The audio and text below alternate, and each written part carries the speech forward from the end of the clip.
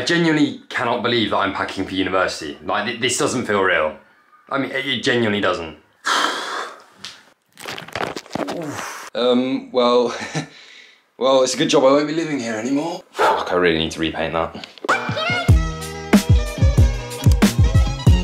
I genuinely can't believe that I start university tomorrow. Like, I literally just, it doesn't even sound right to say. Like, I've been on a gap year now for over 18 months. I can't even remember the last time I actually did any form of education, and tomorrow I start university. Like, there's things in life that you just never think will ever come around. It's, you know, GCSEs, A-levels, you just don't ever think they'll happen. And I mean, in fairness, my A-levels didn't happen. Like, I've always thought that people at university are just so old, and now that's me. Like, that's me tomorrow. And the thing is, I genuinely don't even know how to feel about it. Like, I'm actually confused. Like, there's literally no way around it. I just feel confused. But also, I now feel nervous. I mean, I don't really ever normally feel nervous. I'm not really someone that gets nervous very often, but like, tomorrow's a big day. Like, tomorrow is that next step in my life that I never thought would really ever happen.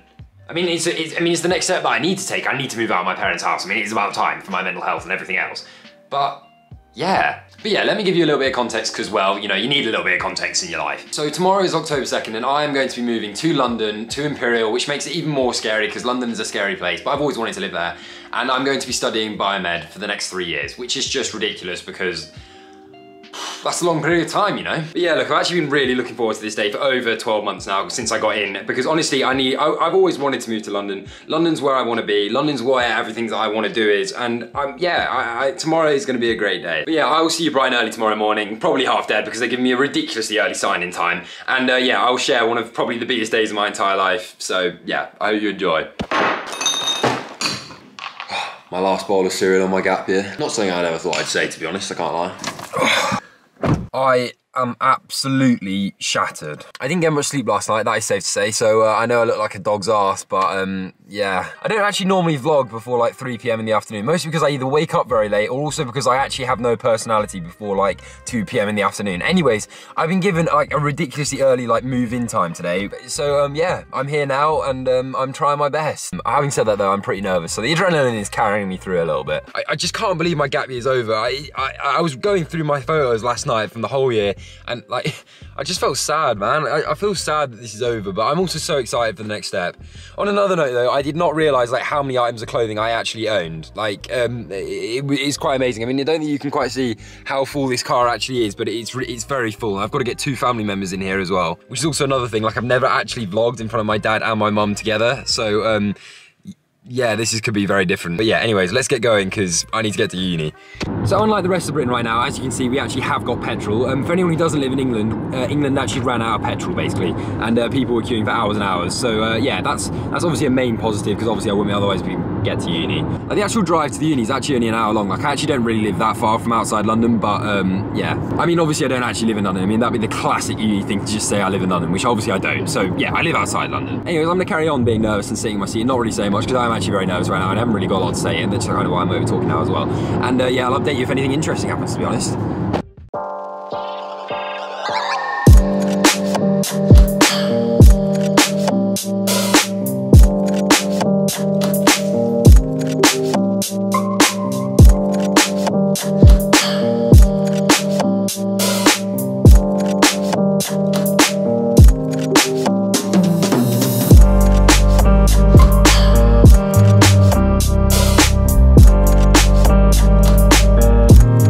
So we're 5 minutes away now, and that route literally felt like I was doing the big red bus. That is literally London tourism in a nutshell. Honestly, if there's a main character entrance to London, I think that is the main character entrance to London. Yeah. Anyways, we're actually about 3 minutes away now, and the actual guidance to getting in is ridiculous. Like, we're only allowed outside my accommodation for 15 to 20 minutes because basically we're in central London. Like, there's not really much parking going on around here. And yeah, to be honest, I'm just trying not to think about it. Like, my stomach's kind of doing somersaults a little bit. I mean, you know. Anyways, I'm on sat-nav duty right now because this is complicated. Like, I mean, this map, I don't even know how to describe it, but we're almost there is the point. All right, cheers, thank you. And we're here. And here we go.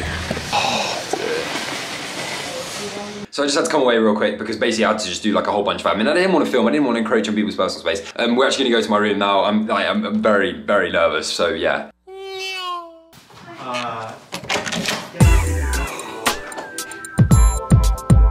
And here we are.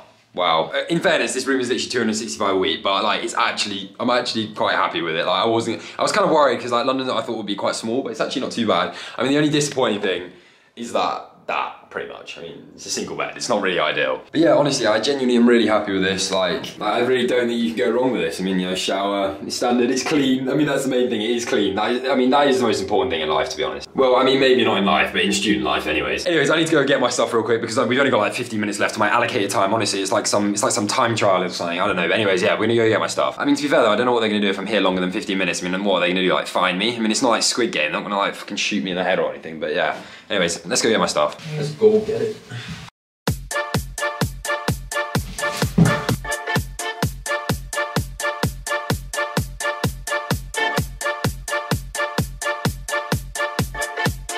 Going. Oh, you're off? Yeah. All right. Bye. Yeah, cheers. enjoy it. Thank you. Sensible-ish. Yeah. Bye. Bye-bye. So my dad's just left my uni moving in day so that he can make the Sunderland football match. Honestly, some things never change. Come back. Bye. Take care. Good luck. I'll text you. Got stuff in my hands, but bye. Oh, this feels so weird now. Oh man, oof, my hair's looking terrible. Oh, saying goodbye to my parents, like, oh, I don't even know, that felt weird. I've been out travelling this year and I've gone places and I've said goodbye to them, but that just like, it felt weird. I'm not gonna hype it up, but it was a weird one. But yeah, anyways, as you can see, I've actually unpacked all my stuff now. Well, I haven't unpacked it, I brought my stuff in. I managed to move into uni, say goodbye to my parents, move all my stuff in before I would even have woken up at home normally. So I genuinely think that's all the unpacking that there is to be done, to be honest. I mean, I think I've done a pretty good job. I'll give you a little...